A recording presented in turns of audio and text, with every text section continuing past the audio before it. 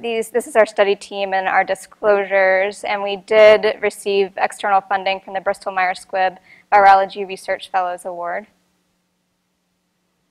So a little background on DNA resistance testing. You're all familiar with the standard RNA genotype resistance testing. And the RNA genotype testing requires the presence of circulating virus, at least 500 copies per mil.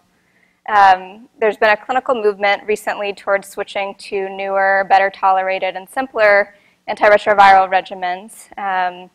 However, switch studies such as SwitchMerck, especially SwitchMerck, have highlighted the need for evaluating the presence of pre-existing resistance mutations prior to switching antiretrovirals.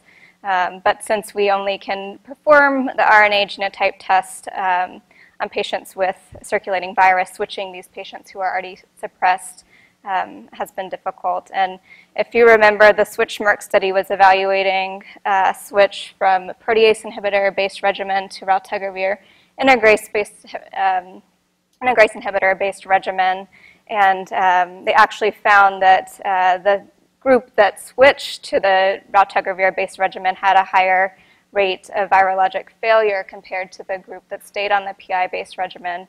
And it was found that these patients had M184V nucleoside resistance that had not been caught prior to the switch. So the DNA genotype resistance testing can be done on patients who have HIV RNA suppression. So this could provide an avenue to evaluate for pre-existing resistance mutations in these patients.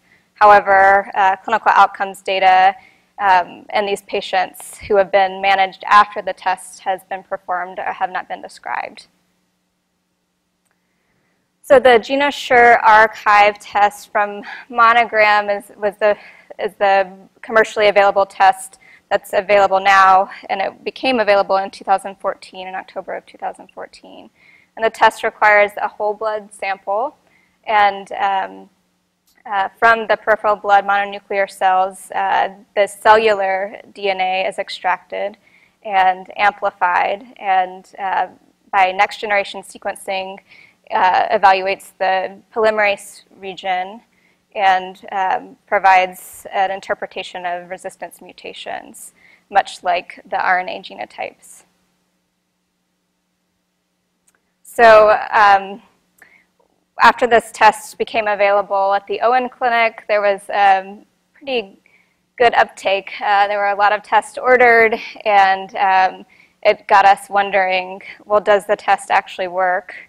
And so there have been several studies, retrospective studies, looking at comparing resistance mutations identified by DNA resistance testing to mutations found in RNA resistance testing that had been previously done on the same patients.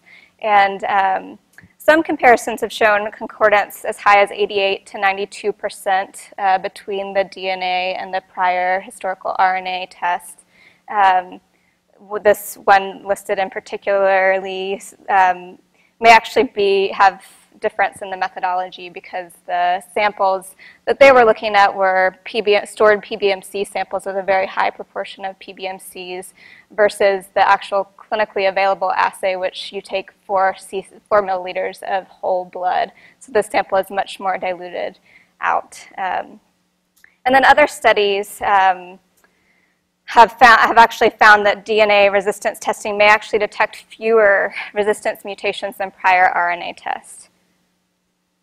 So our main question after reviewing all of this was, does the test actually impact clinical outcomes? And so does the HIV resistance test improve the proportion of persons with suppressed viral RNA after the tests were available to the provider? So our objectives were to determine the HIV RNA suppression rates in patients for whom an archive test was ordered at the Owen Clinic at a time point of 4 or more months after the test. And we also wanted to determine the rationale for ordering the test in the clinic. And our study was approved by the UCSD IRB.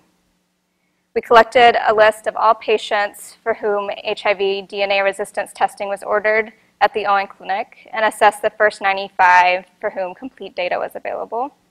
And the providers were also surveyed on their rationale for ordering the test in each individual patient.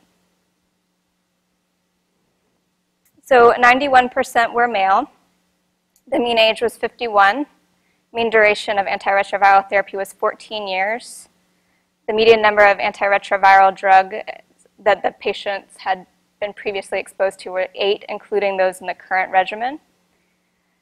And at the time of the DNA resistance test, 47% were on protease inhibitor-based regimens, 33% were on more complicated regimens defined as 3 or more antiretroviral classes, 6% were on NNRTI-based regimens, 6% on integrase inhibitor-based regimens, and 7% were actually not on antiretrovirals at the time of test.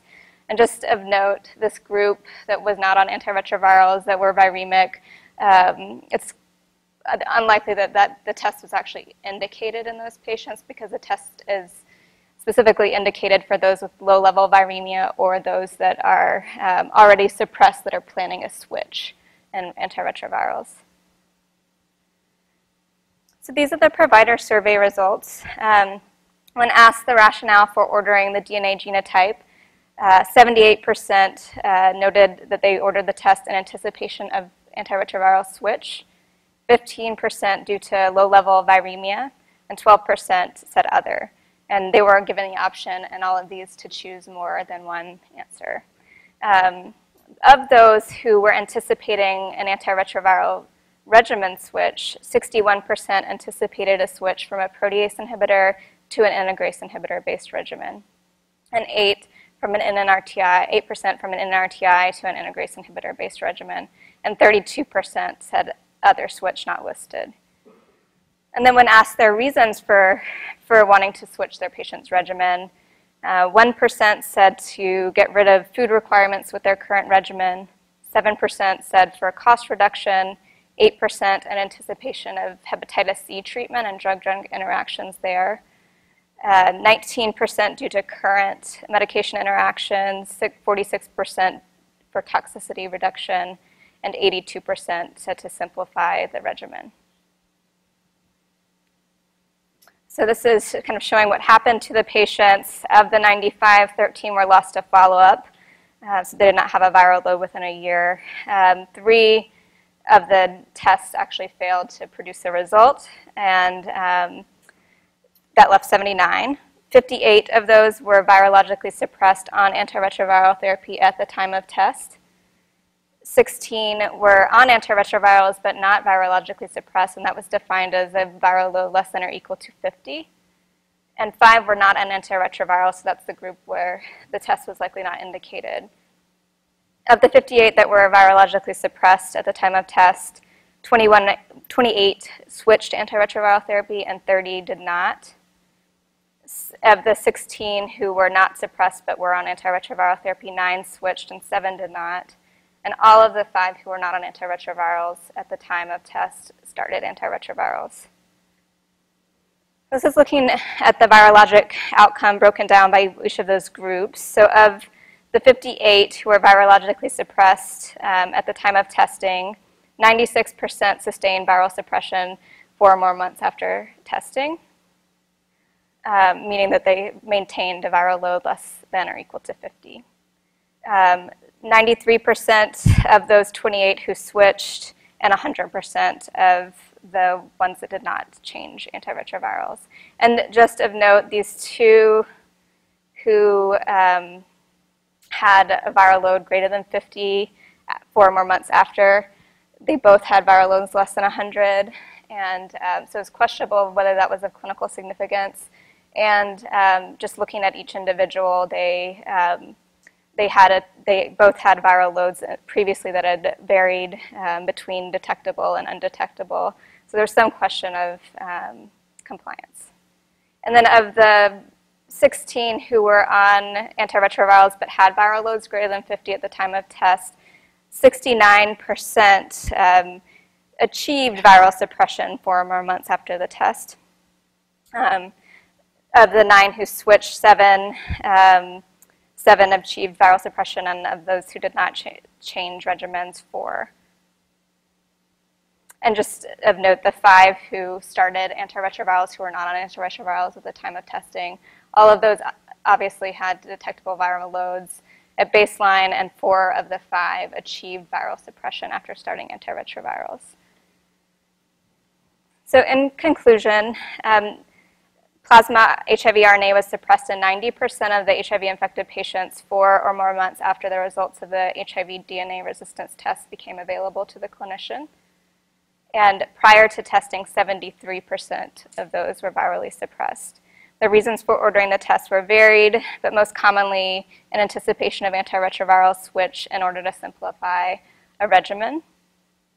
And obviously, a larger sample with more prolonged follow-up is needed to confirm the value of this test in the clinical practice.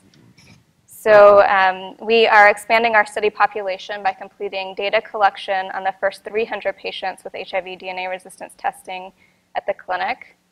And we plan to analyze the concordance between their prior HIV RNA resistance test mutations and those found in the DNA resistance tests.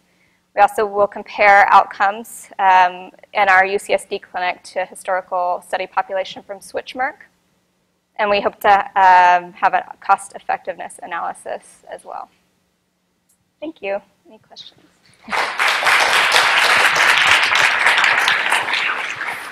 Okay, that was great, Helen. Time for questions.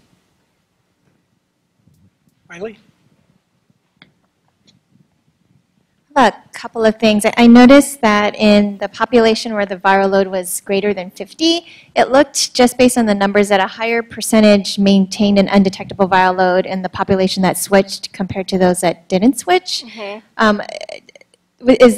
Did you guys look into why that was the case? No, although I will say that in the population who switched just as the ones that switched and the ones that were suppressed at baseline, those 2 that switched in the bottom graph, they also had low viral loads, less than 100. And they had viral loads that started a little bit lower as well. The ones in the arm that did not switch were higher. And I can only assume that it might have had to do with compliance, why they didn't want to switch, or possibly they found something on the...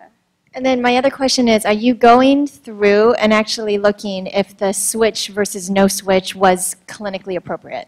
So say, example, the doctor just hasn't gotten around to seeing that patient yet in clinic and is planning on switching but hasn't yet, and or whether or not it just got missed and they should have switched them, or those kinds of things? Right, yeah. I mean, we are going to look at the specific mutations that were found and try to determine whether it was an appropriate switch based on that, but we haven't done that yet.